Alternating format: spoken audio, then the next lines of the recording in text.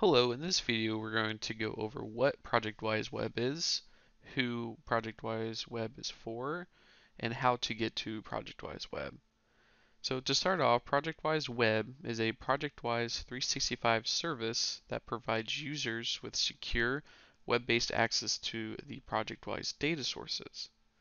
Now, ProjectWise is for users who need to create, edit, or review ProjectWise documents from the web. So how do we get to ProjectWise Web? One way to get to ProjectWise Web is opening up a web browser. Chrome is the recommended web browser for this. We can go up to our URL and type in HTTPS. And as you can see, I've been there before, but HTTPS connect.bitly.com. If we hit enter, it's going to take us to a web page. If you're not logged in, you can just go ahead and type in your email address if you're internal and click password. It's going to log us in automatically using our AD credentials for our computer. Now that is one way to get to ProjectWise Web.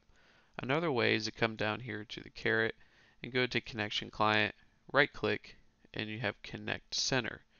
Also, if you have the connection client open, you have the Connect Center button here that you can click on, and it's going to open up in your default browser to the same location, connect.bitly.com.